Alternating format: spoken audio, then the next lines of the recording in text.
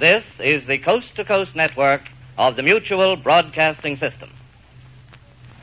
So long as these problems are not solved, so long as ignorance and poverty remain on earth, these words cannot be useless. These are the words which preface the 6th of 7 broadcasts based on Victor Hugo's great novel, Les Misérables. WOR and the Mutual Network present Orson Welles, distinguished young author, actor, and director, in an adaptation of the book which he has created especially for radio. Each episode portrays some development in the progress of Jean Valjean, a role played by Orson Welles, who is also heard as he reads the narrative passages. Les Misérables. The story of Jean Valjean and Inspector Javert. The episode which is called The Barricade.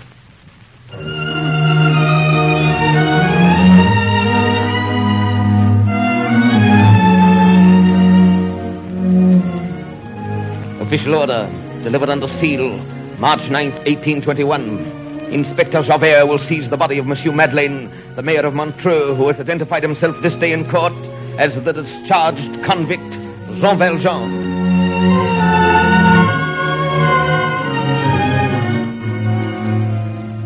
Six times from the galleys, twice from the double chain, and twice from under my grasp.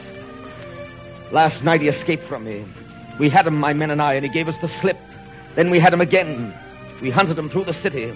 His flight was embarrassed by the child Cosette, whom he carried in his arms. We were on every side of him. The walls were too high to climb. He was surrounded. He was trapped in a closed and guarded street. And he disappeared. Jean Valjean has escaped. 1832. Sedition, mutiny, rebellion. These are dangerous times. Never before has the vandalism and the lawlessness of the mob had such reign. The very government is in peril, and there are whispers of another revolution in France. We of the police are wakeful and vigilant. Here in Paris, the riotings of the people, led by some party of young fanatics, has grown to downright insurrection. And I have today intelligence of a barricade to be erected in a certain section of the city. True or no, this rumor is worthy of attention, and I'm going there in disguise to mingle with the revolutionaries. Today, June 6th, is the anniversary of Jean Valjean's escape. It's the date of my failure as a police officer. 30 years now I've been in this service. All this time, I've devoted to police duty the strictest honesty and watchfulness and discipline. I've given it my mind, my heart, and my hope. I've made it my whole life. But so long as this man, Valjean, remains alive and free in the world, my purpose is thwarted. My honor is a joke. For this Jean Valjean has become a principle in the order of my code. He is all that must be checked. He is crime. Worse than that, he is license. It's 12 years since I've seen him. I shall see him again. I shall know him when I see him. And he shall not escape. Once Valjean forgave me, I shall not forgive him.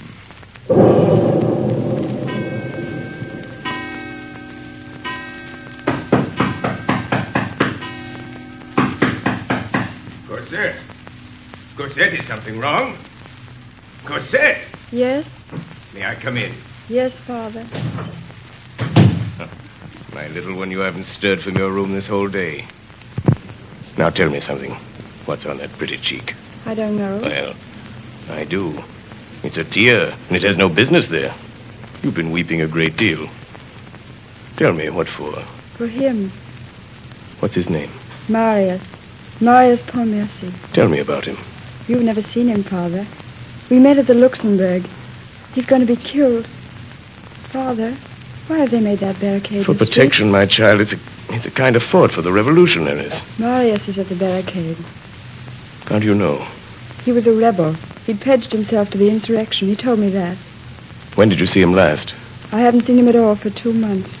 We used to meet in the garden of the old house, and I was afraid to tell you. He may not be at the barricade. I got this letter. It came this morning. Let me see, little one. To Mademoiselle Cosette Fauchelevent, Monsieur Fauchelevent's Rue Lame, number 7. Our marriage was impossible. I have asked my grandfather. He has refused. I am without fortune, and you also. You know the promise that I gave you. I keep it. I die. I love you. When you read this, my soul will be near you. Marius. They say that the soldiers from the government have brought cannon and aimed them at the barricade. That will end it. All day I've sat here, listening. When I hear the first cannon, I'll know surely that he's dead.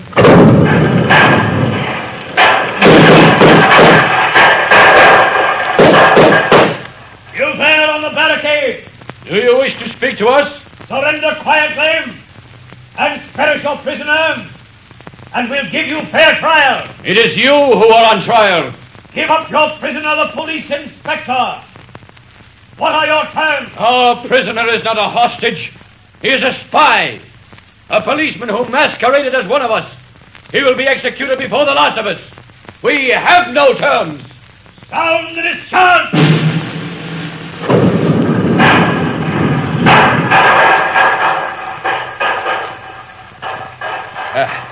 Take him on here. I'll hold the north barricade. You, comrade. Yes, Marius. Go behind the tavern wall. Our prisoner, the police spy, is tied back there to a table. Shoot him. Yes, Marius. Goodbye. Goodbye, Marius. Goodbye, Marius. That's a brave man, comrade. Yes, that's a brave man. He has no fear of death. It's almost as though he were in love with her. There's one whom Marius loves more than death. He must be safe for her. Indeed? And who are you? I am her father. The father of Cosette? What are you doing here? How did you get into the barricade? No matter. I've come to save your comrade. He must not know that I'm here. Sound the discharge!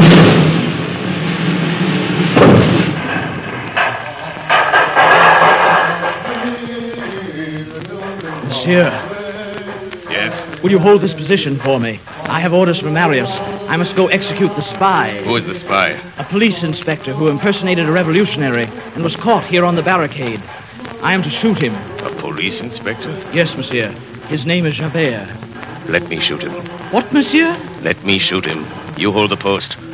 I'll take care of the spy. Very well, if you wish it. I wish it. Where is he? Where is Javert? Around the corner of the street, monsieur. Tied up behind the wall. Down the discharge!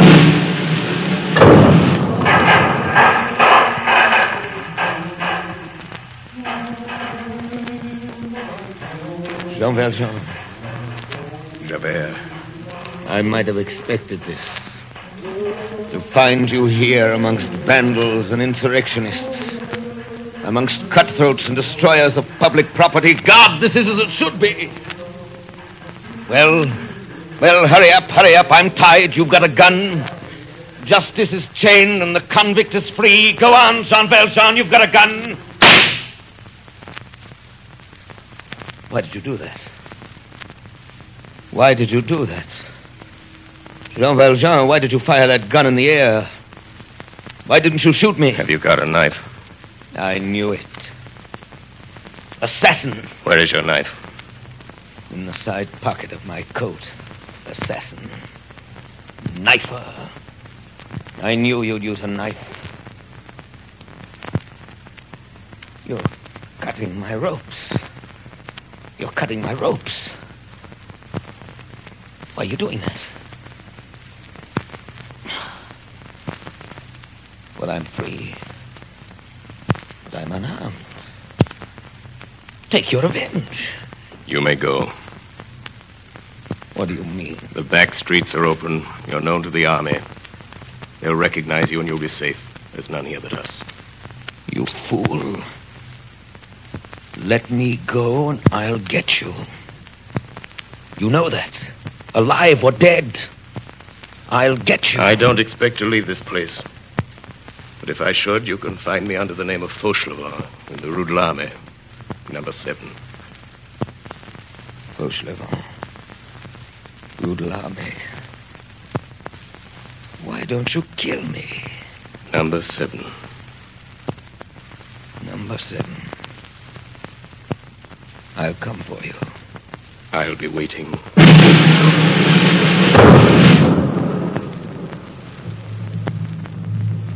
It is the story of the barricades. That it fell at this moment. Everywhere was the terrible confusion of death and defeat. Jean Valjean found Marius unconscious, horribly wounded, covered with blood, but still breathing. He threw the boy on his shoulder and ran to the far end of the street. But for the silent dead of the insurrection, this place was deserted. Here was peace, but no safety. Here was silence and no exit. Here were no walls to climb, no passageways, no alleys. Here was a momentary island in the midst of the armies of France. 12 years before, Jean Valjean had been hunted down and trapped in a closed street. The child Cosette was in his arms. Now he carried her lover. He had looked up that night and seen the rope of a street lamp and found safety. Now he looked down and found there at his feet an iron door in the pavements. With Javert's own knife, he pried open the grating. In another instant, he had lowered Marius and himself through this opening and was under the streets. Jean Valjean was in the sewers.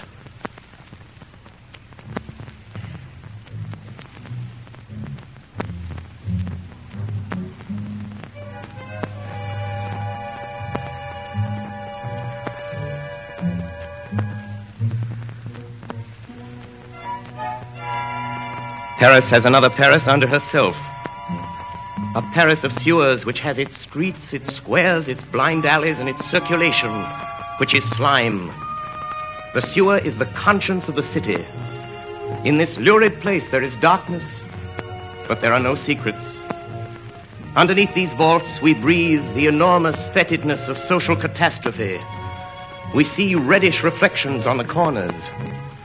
There flows a terrible water in which bloody hands have been washed. It was in the sewer of Paris that Jean Valjean found himself. In a moment he had passed from broad day to obscurity, from noon into midnight. He was wading in the hideous muck of the city. His first sensation was blindness.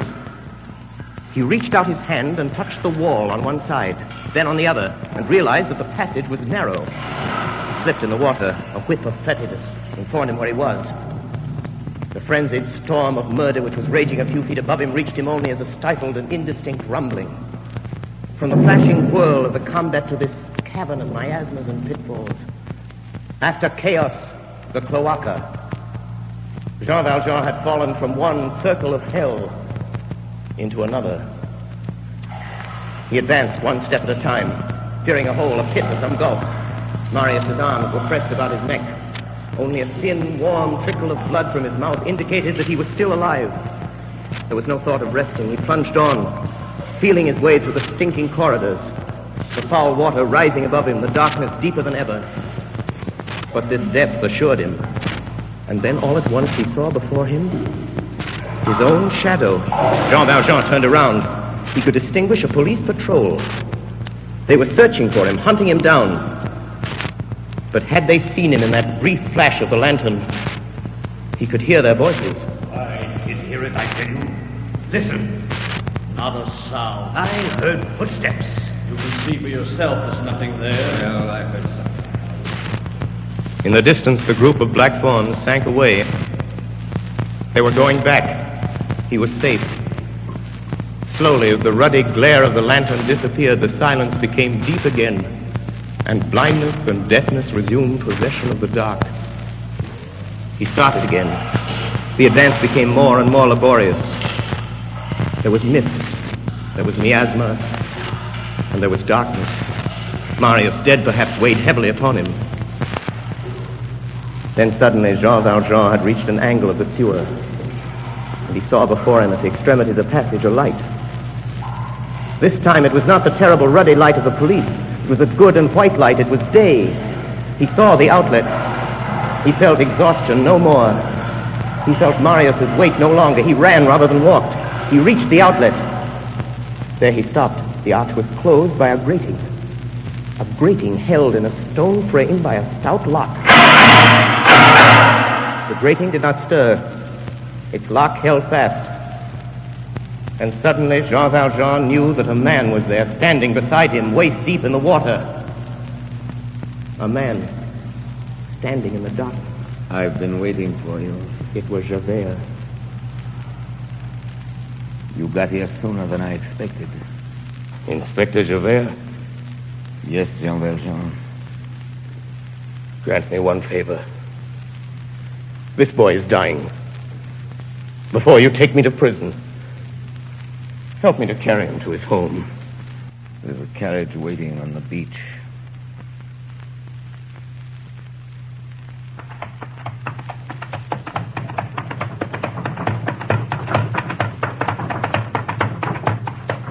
You are silent, Javert.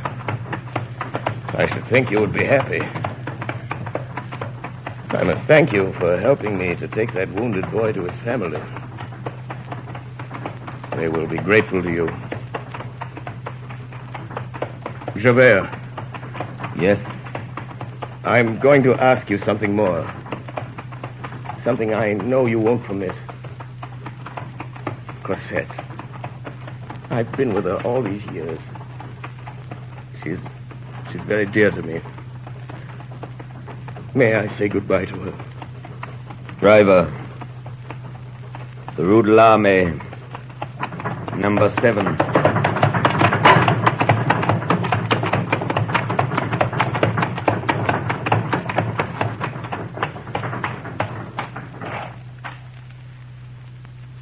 Well, here's your home. Go up and see her. What are you waiting for? I'm waiting for you.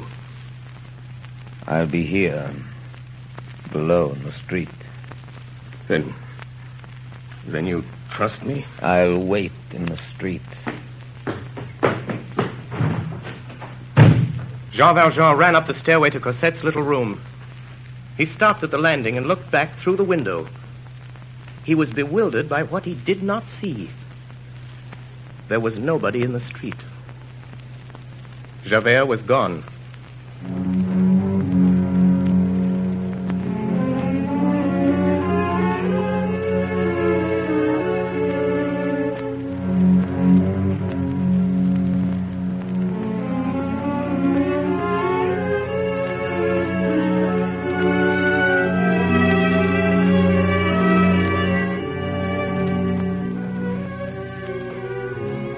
What was the story of Javert?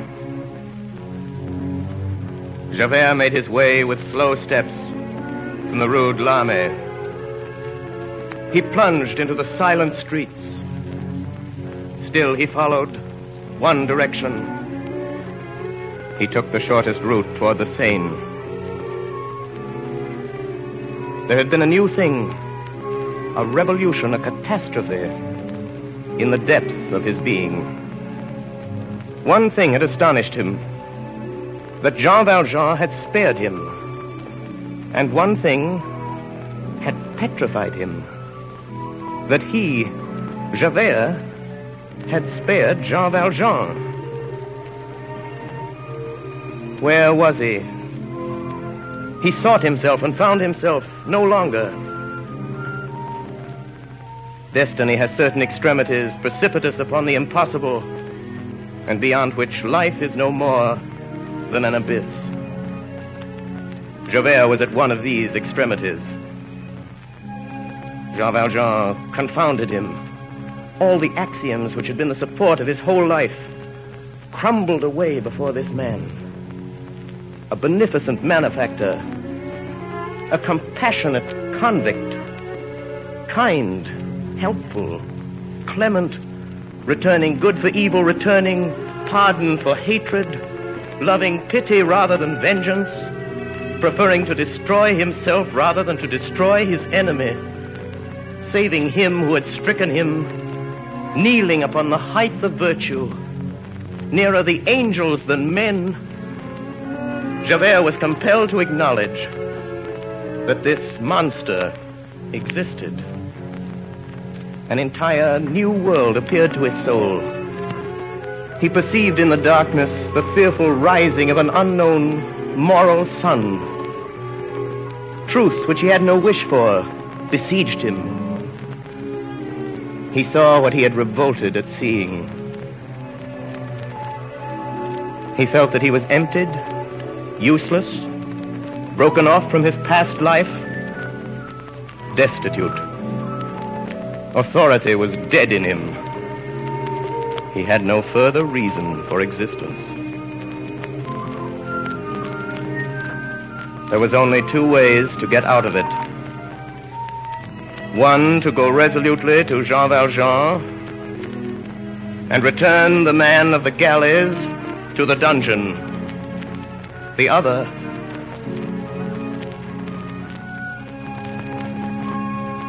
Javert made his way with a firm step toward the post indicated by a lamp at one of the corners of the Place du Châtelet. On reaching it, he entered. There was a policeman there. Javert gave his name, showed his card to the sergeant, and sat down at the table of the post on which a candle was burning. There was a pen on the table, a leaden inkstand, and some paper in readiness for chance reports and the orders of the night patrol. Javert took the pen and a sheet of paper and began to write. This is what he wrote. From the notebook of Inspector Javert, some observations for the benefit of the service. First, I beg Monsieur le Préfet to glance at this. Second, the prisoners, on their return from examination, take off their shoes and remain barefooted upon the pavement while they are searched. Many cough on returning to the prison. This involves hospital expenses. Third, it is difficult to explain why the special regulation of the prison forbids a prisoner to have a chair, even on paying for it. Fourth, the prisoners called barkers, who call the other prisoners to the parlor, make the prisoner pay them 2 sous for calling his name distinctly. This is a theft. Fifth, for a dropped thread, they retain 10 sous from the prisoner in the weaving shop. This is an abuse on the part of the contractor, since the cloth is just as good. Sixth, it is certain that gendarmes are every day heard relating in the yard of the prefecture the examinations of those brought before the magistrates. For a gendarme who should hold such things sacred to repeat what he has heard in the examining chamber is a serious disorder. Javert, Inspector of the First Class. June 7th, 1832. About 1 o'clock in the morning. Javert dried the fresh ink on this paper, folded it very carefully, like a letter, sealed it, wrote on the back a note for the administration, left it on the table, and went slowly out of the post. The glazed and grated door closed behind him. He crossed the Place du Châtelet and gained the quay. Here was darkness. Darkness complete. It was that sepulchral and terrible moment which follows midnight. Javert was standing exactly over the rapids of the Seine, perpendicularly over that formidable whirlpool which knots and unknots itself like an endless screw. Javert bent his head and looked. All was black. What was beneath was not water. It was chasm. The wall of the quay abrupt, confused, mingled with vapor, suddenly lost to sight, seemed to him like an escarpment of the infinite. Javert, Inspector of Police, 30 years in the service of France, stood there on that promontory of the darkness, and looked into the end of the night. He saw nothing. But he perceived the hostile chill of the water and the insipid odor of the moist stones. A fierce breath rose up from that abyss. The swollen river guessed at rather than perceived the tragical whispering of the flood, the dismal vastness of the arches of the bridge, the imaginable fall into that gloomy void. All that shadow was full of horror. Javert remained for some minutes motionless on that pinnacle in the middle of the midnight, gazing into that opening of darkness. Then suddenly, without a sound, no expression on that great, bearded, beastly face, he took off his hat and laid it on the edge of the quay. A moment afterwards, a tall black form appeared standing on the parapet, bent toward the Seine, then sprang up and fell straight into the darkness. It is the last that was ever seen of Inspector Javert.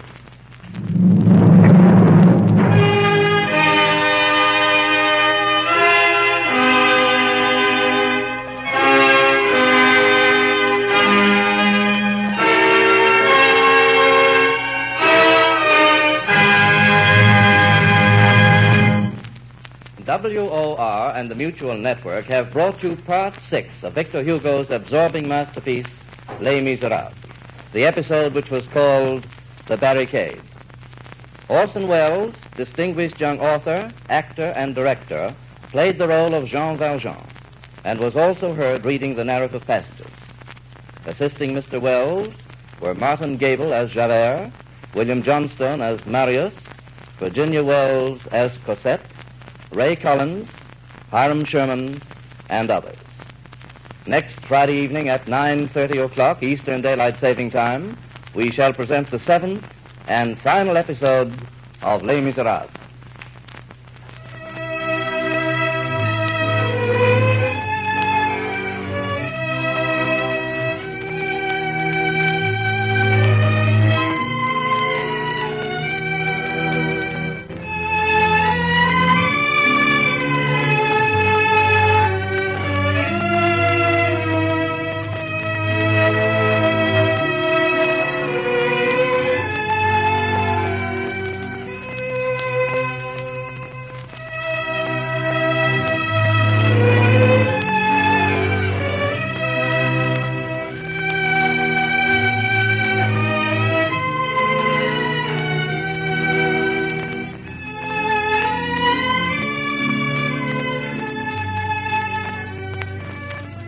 This is the Coast-to-Coast network of the Mutual Broadcasting System.